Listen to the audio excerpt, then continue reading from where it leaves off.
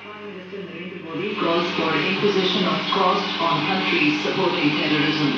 Asserts India will not rest till terrorism is uprooted. Home Minister Amit Shah says protecting a terrorist is equivalent to promoting terrorism.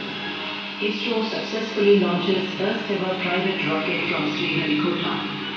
Government clarifies the farmers during Rabi season. And India-New Zealand first T20 cricket match abandoned due to rains.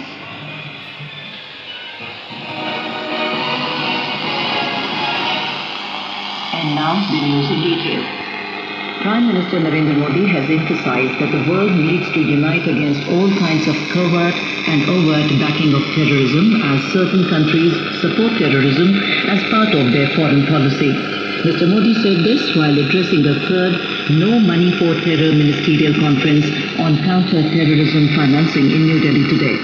He stressed that there must be a cost imposed on countries that support terrorism. It is well known that terrorist organizations get money through several sources. One source is state support. Certain countries support terrorism as part of their foreign policy. They offer political, ideological and financial support to them. International organizations not think that the absence of war